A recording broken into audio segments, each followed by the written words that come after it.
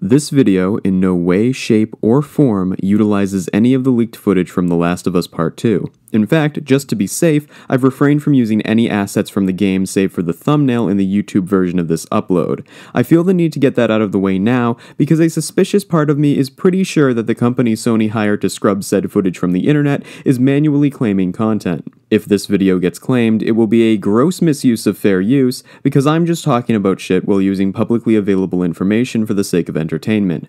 I will fucking fight if you claim this video in particular. The reason I say all of this is because I uploaded a video titled Joel and 1 on May 6th, 2020. It was a short little romp making fun of the leaks associated with Sony and Naughty Dog's future steaming shit pile, The Last of Us Part 2. In the video, I made fun of the leaked plot, called Sony ass-mad for sending out false DMCAs to certain websites, and questioned the validity of a third party being the source of the leaks. It was just a short, fun video I wanted to make laughing at the situation. I'm kind of surprised and honestly incredibly thankful for all the support it got. But it seems that my video didn't just attract a lot of positive attention though. It seems that the bloodhounds had been sent out, and me being unaware of it, had just painted a target on my back. Because on May 17th, 11 days after uploading the video, I get a notification from YouTube. Hi Zedpill. Due to a copyright takedown notice that we received, we had to take down your video from YouTube. You received a copyright strike. And wouldn't you know it, it was because of Joel and 1. Now, I've always been pretty paranoid about YouTube finding an excuse to take me down given the kind of edgelord retard bullshit I upload on a semi-regular basis. But after doing a little digging, I realized that this wasn't just a one-off thing. As it turns out, Sony Interactive Entertainment's European branch has hired a company called Muso to take down any and all footage of The Last of Us Part 2 from websites willing to bend the knee and comply with their demands, and apparently this was a thing prior to me having made my Joel and 1 video. Part of me is kicking myself for not having looked this up sooner, but in all honesty, there was no reason for me to assume anything other than that my video would just be one of many making fun of Naughty Dog and Sony. I mean, sure, maybe if I'd been on top of things, I would know about Muso and have been more careful, but honestly, I don't give a shit about The Last of Us, Sony, or anyone getting ass-mad over some literally gay walking simulator. I just make videos laughing when stupid shit happens online. This happened to be one of those times. Although I'm also not going to sit here and pretend like I don't know why they did it. In some capacity, I do get it. Sony knows these leaks are going to damage sales because not everyone is a soy-addled naughty drone, and given the outrage in the gaming community from people sick of subversion in popular media, Sony knows that anyone else that learns about what happens in the game isn't going to want to buy it. Even so, I also know two things. Number one, as far as I'm concerned, the shit I used in my video falls under fair use. It's not my fault that Naughty Dog's security is shit, and it certainly isn't my fault that the direction they're taking the franchise in deserves to be mocked and ridiculed. You can bullshit all you like about sales concerns and what have you, but as far as I'm concerned, I did nothing wrong. But then we come to the second thing I know, and that second thing is that I don't give enough of a fuck about an interactive movie to want to die on a hill mocking it. Call me a sellout, call me a cuck, but I did not want to be marked with a stupid fucking copyright strike all because of a video game I don't care about. So I decided to fight. Now, given that I don't want to ruin my anonymity online in any capacity unless absolutely necessary, there wasn't a snowball's chance in hell I was about to give YouTube my personal information.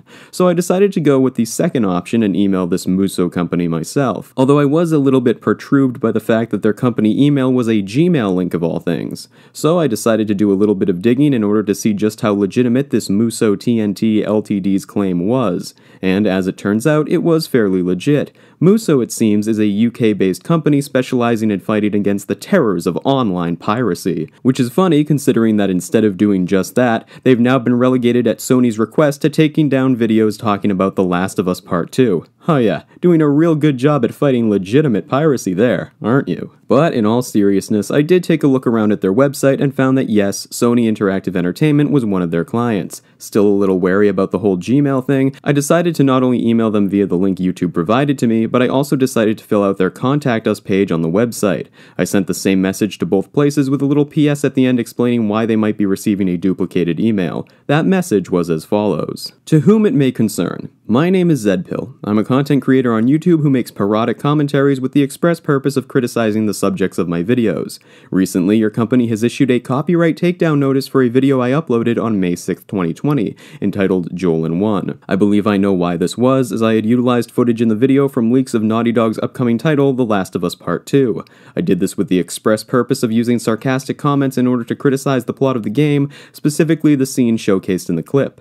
This is typically protected under fair use for the purposes of commentary and criticism, criticism, but I do understand where you're coming from given the game has yet to be officially released. I would appreciate it though if you retracted your claim, as I'd like to delete the video outright from my YouTube channel. I do not seek to be in negative standing with YouTube as a platform because of a dumb mistake, nor with you as a company for my own stupidity. If you retract the takedown notice, I would be more than happy to delete the video from my YouTube channel as soon as I see that it's back up. Cheers, Zed. A little too groveling, I will admit. But again, I was vainly hoping that I could slide out scot-free because, again, I don't care enough about these people to get a copyright strike over this. And I will be honest, I wasn't expecting a response back. But, lo and behold, I did indeed receive one.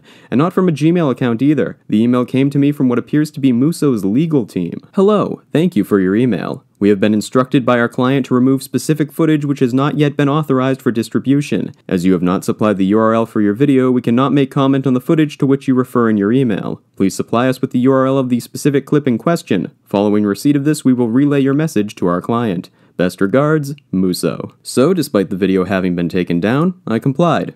And I waited. And waited. And waited. 5 days went by before I decided to send them another email, pretty much a copy-paste job of the last one, although this time with the link included. At the time you're seeing this video, Muso, Naughty Dog, or Sony have yet to contact me.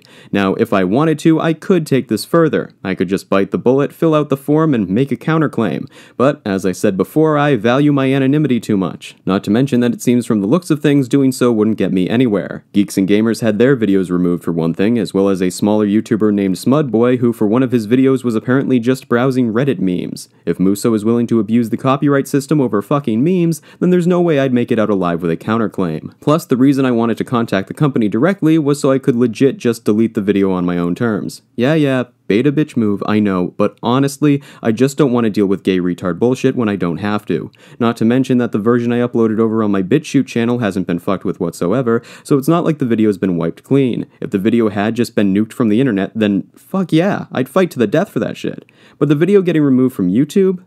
I mean, that's why I made the BitChute channel in the first place. And since Muso seems intent on taking down the video anyway, given it resulted in a copyright strike, I figured I'd try my hand at worming my way out of the strike while also begrudgingly giving them what they wanted. But as it stands right now, no dice. In some capacity, I do get it, what with Sony and Naughty Dog wanting to save face in the wake of their latest fuck-up. But man, oh man, is the shit they are pulling a bad look for the company. I mean, it's bad and messed up enough that they're getting away with taking down videos and social media posts that used leaked footage. That at least you can justify by saying the game isn't out yet, so you don't want people to see shit that hasn't officially been released. That would still be fucking stupid, but at the very least you could justify it. But trying to DMCA memes from Twitter, YouTube, and the fucking Kiwi Farms of all places makes you look even more dwindling in your IQ. Hell, now we have both Naughty Dog and its VP Neil Druckmann limiting the number of people who can reply to their posts on Twitter. To curb the leak, sure, but it also makes you look like a bitch who can't take the fact that your company sucks massive dick at being able to keep its unreleased games stored away. Well, either way, I for one am looking forward to seeing how this shit show develops as Sony and Naughty Dog continue to whittle away at the trust they've built up with gamers for years. The only people they're gonna have left to buy their pretend video games are a bunch of rainbow-colored Soylent drinkers who have a statistically high chance of offing themselves at any given moment.